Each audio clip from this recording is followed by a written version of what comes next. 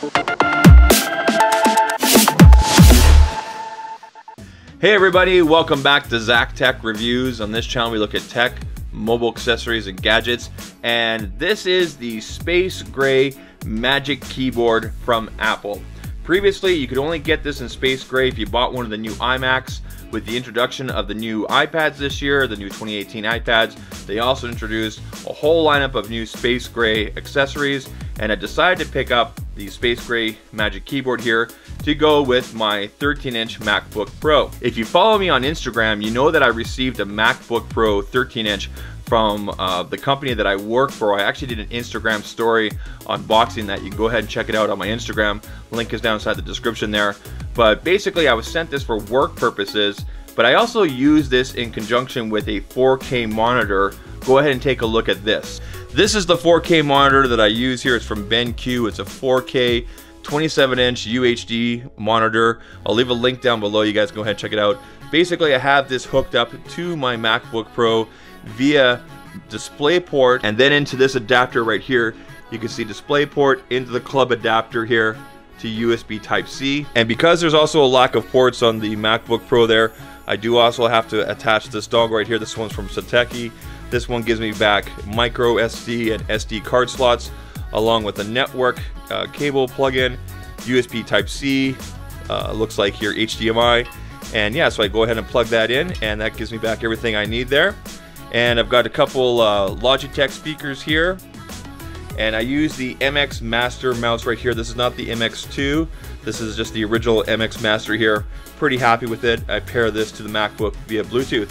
So that right there is monitor setup, and of course the Magic Keyboard will go right back here. As you saw there, I actually use the MacBook Pro along with the 4K monitor. The problem is the existing keyboard that I have right now is not exactly Mac friendly, and also I wanted some of the functionality and the feel and the look of the MacBook, so I went out and I picked up the space gray here to go ahead and pair with the MacBook, and of course go with my 4K monitor. So let's go ahead and get into this. Pretty standard packaging here from Apple, nice and clean. Let's go ahead and open up the plastic. Let's go ahead and slide this out, and wow, look at that right there. Beautiful. Let's go ahead and just put that up there for now. And there is our Magic Keyboard in the space gray. Let's go ahead and just put this up here for now. And they include the lightning cable as well, as you can see here in black. Apparently people are making a big deal about this black lightning cable here. This is used for charging up the Magic Keyboard. To me it's just a cable, and of course an instruction here, and that looks to be about that, everything that's in there. Let's go ahead and peel off the plastic here.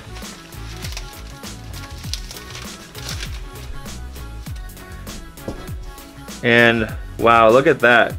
Space gray Magic Keyboard from Apple. Take a close look at this right here. Really, really, really nice. Looks really, really nice. Let's go ahead and look at the bottom here. Of course we have some feet here so it won't slide around. Apple logo looks to be embossed there. You get feet on this side.